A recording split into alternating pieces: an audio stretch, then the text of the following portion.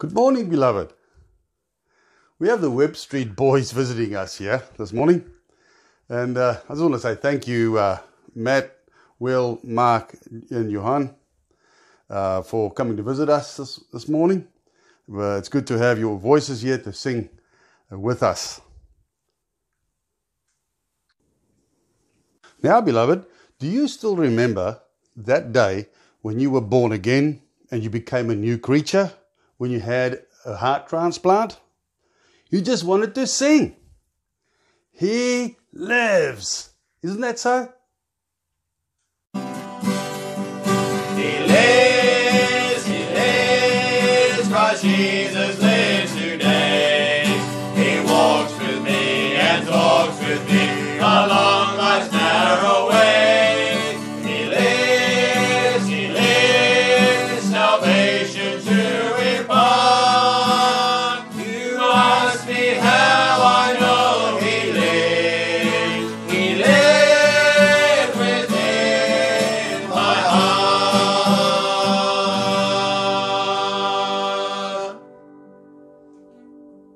It's within my heart. You just want to shout it off the rooftops. Isn't that so? Isn't that how you felt the day you committed your life to Christ? But maybe this is a far distant memory. Long time ago. Because you allowed the small foxes to destroy your joy, your testimony, or maybe even allowed an idol that crept in and you became lethargic in your spiritual life. Is it time for some heart surgery, beloved? Let's turn to your Bibles to 1 Kings chapter 18. 1 Kings and chapter 18. We're going to read 3 verses there, from verse 19 to verse 21. 1 Kings chapter 18, from verse 19 to 21. Have you all got it now?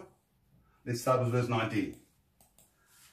Now, therefore, send and gather to me all Israel unto Mount Carmel, and the prophets of Baal, 450, and the prophets of the groves, 400, 850 people, which eat at Jezebel's table.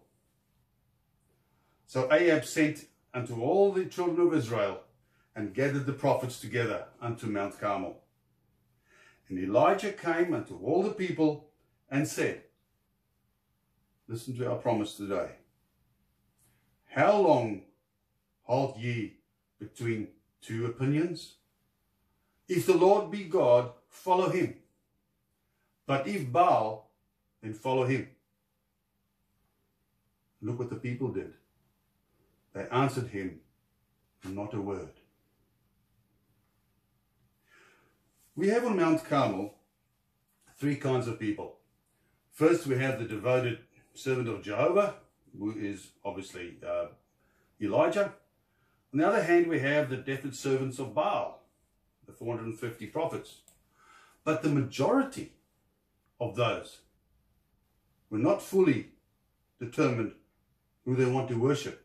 They want to worship Jehovah or Baal, the god of Jezebel. Baal was a fertility god. Doesn't look a very pleasant little figure there, as you can see. But by the way, did you know that a journalist found in 2016 that there are villages still in Syria where Baal is being worshipped to this day? The people of Israel had a tradition and served Jehovah, either secretly, half-heartedly, or not at all. They just had religion, a set of rules with no heart. As you know, a body with no heart is dead and ice cold. Now, when the prophet Elijah spoke to the people of Israel, it was time of an immediate crisis. Sound familiar today? The crisis at that time was great famine. The people wanted to please those who worshipped Baal, but it also had an idea of God based on their history. They wanted to please the world, but also at the same time, the true God, Jehovah. Now, when a person is freezing to death, he feels a pleasant numbness that he doesn't want to end. Sounds weird, doesn't it? He just goes to sleep as he's freezing to death. Take note, they answered Elijah not a word. But when heat is applied and the blood begins to rush through the veins, pain immediately occurs. Though it hurts, the pain is an indicator of a rescue and cure. The prophet turns the heat on and they become angry with him when he's working to try and help them. He's often accused of causing their pain. Sound familiar? You Christians always causing problems? We can have a personal relationship with our Lord, just like a child with a parent. Sometimes we set up idols in our heart that get in the way of our relationship with God. You married men, what happens when you start looking at other women? What happens to your relationship with your wife? Come on, get real, people. Because an idol has set in. Let us have a look at some of these idols. Possible ones, I'll just get a few examples here. First one is pride. We see proud people all the time. People who believe they don't need God or anyone else to run their lives. Even Christians who have put their trust in God for their eternity are sometimes too proud to allow Him to control their daily lives. Pride can manifest itself in many ways. Disobedience to authority is often a matter of pride. It's when you don't want others telling you how to live or run your life. Keep in mind that the letter I is in the center of the word pride. The first sin ever committed by Lucifer when he was thrown out of heaven.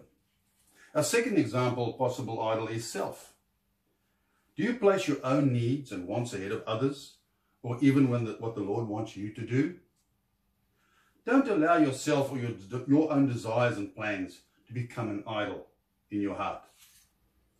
Interesting again here is the letter I is also in the center of the word sin. Our third example of an idol is fear and worry. Yes, actually, fear is another type of pride. Sometimes people hang on to their fears because it gives them comfort over what they can control. I'm not talking about phobias for real things, people. I'm speaking about refusing to step out in faith and follow the Lord. That is another attempt to control your own life and not allow the Lord to be in control. A fourth example is lust. So many people are addicted to lustful thoughts and actions.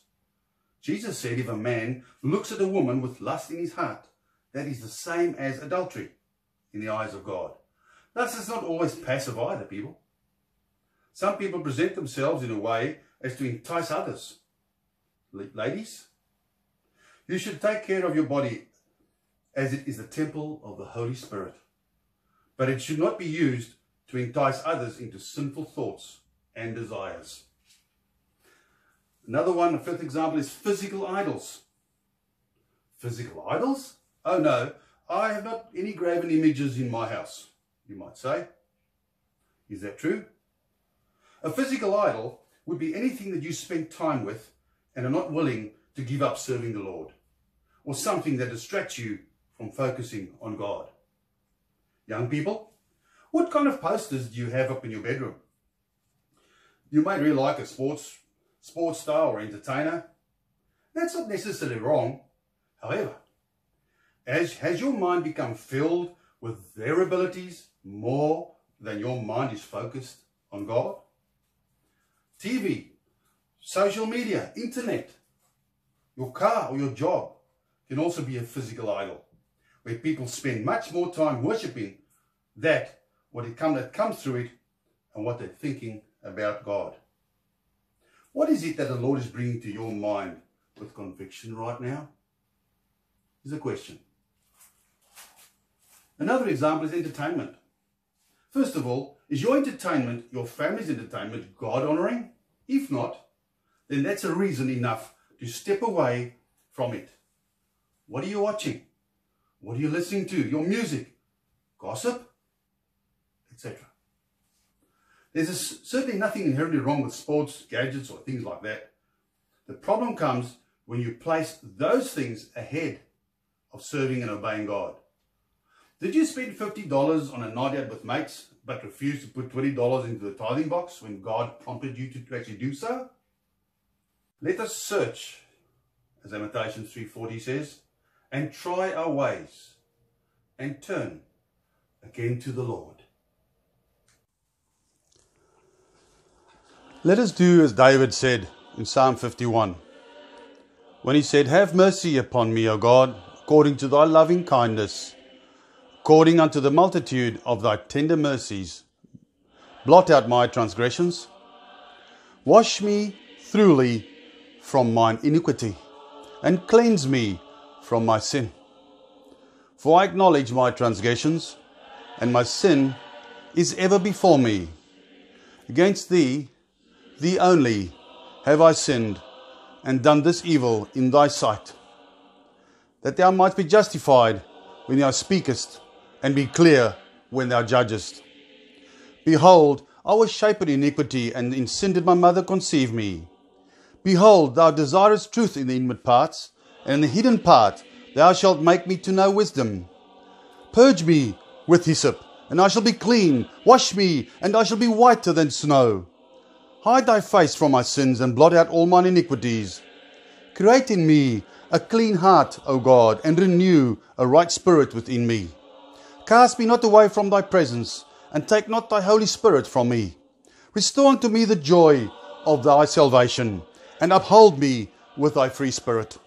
Then will I teach transgressors thy ways, and sinners shall be converted unto thee. For thou desirest not sacrifice, else would I give it. Thou delightest not in burnt offering. The sacrifices, O God, are a broken spirit, a broken heart, and a contrite heart, O God, thou wilt not despise. Beloved, we have just heard God's requirements. Let us examine ourselves this morning. Do you possibly need a heart transplant? Someone else's healthy heart inside yours? Jesus Christ's heart? Do you know of a day that you gave your life to the Lord, repented and asked Him to wash away all your sins and make you a new person? If you have not committed your life to Jesus Christ yet, I urge you, do it today. Have a look at our Facebook posting of Where Will You Spend Eternity? Or feel free to contact us, and we will gladly assist you in obtaining that assurance of salvation, so that you may know that your name is written in the book of life forever. It is a personal matter between you and God. Nobody else can do it for you. Christian, do you possibly need heart surgery today? To get rid of the blockages because you have been convicted? Your spiritual life could be at risk. You may have been silent in serving God, proper submarine Christian, and allowed the world to take control of your life, one idol at a time. If that is you, beloved, come and sing this one verse, hymn together with us, called Coming Home, as a prayer to our Lord today. The words will be on your screen. May God help you. Amen. I've won